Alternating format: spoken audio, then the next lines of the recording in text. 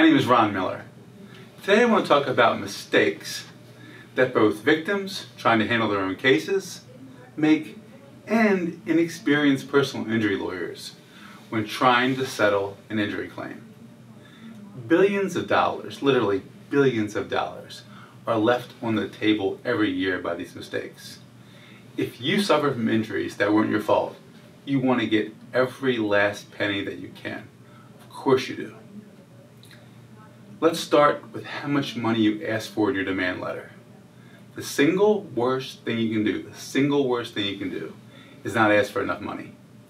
If you make a demand and the insurance adjuster says yes, you have wildly miscalculated the value of your case and likely left a lot of money sitting on that settlement table.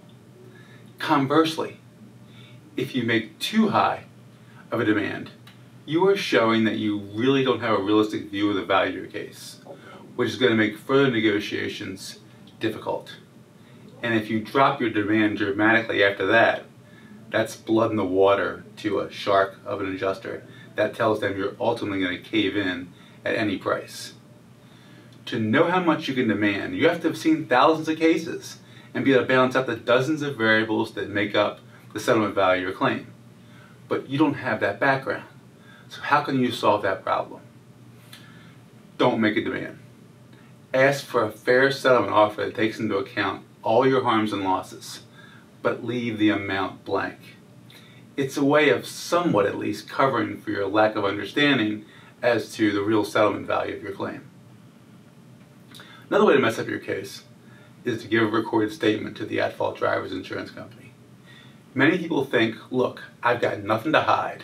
The truth is the truth today, and it'll always be the truth.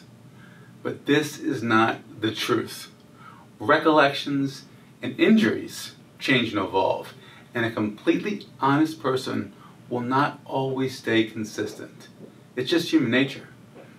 And look, sure, there are situations where our clients do give recorded statements, but that's based on very carefully calibrated legal advice in unique and in controlled situations.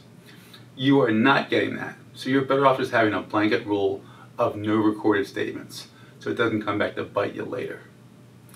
The next big one people screw up is the statute of limitations. It sounds easy, it's not. We get calls all the time with people who have great claims that are now worthless because they're being filed after the statute of limitations.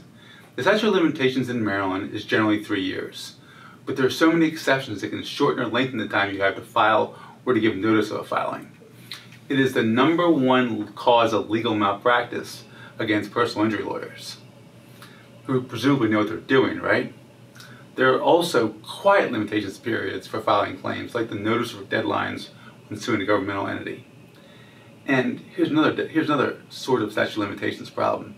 In medical malpractice cases, people sometimes try to settle their own case and fail, and then they can't find a lawyer. And the reason why they can't find a lawyer is not because the deadline passed, but because it's too close to the statute of limitations. How do you solve this problem? Well, the easiest end run around it is to call a good lawyer and ask about the limitations issues. You don't have to hire them, just call them. There are a few more mistakes that you also need to consider. First, you need to understand what the collateral source rule is, where you might leave $2,500 or more on the table in every case you've settled. I explained the collateral source rule in a PIP video, and I'm going to leave a link to it in the notes of this video, and there's going to be a link to it at the end of this video as well. Your medical records and treatment. The guts of a car accident claim for settlement purposes are the medical bills and records and police report. Collect them all, do it yourself. Only get the medical treatment that you need, not more and not less.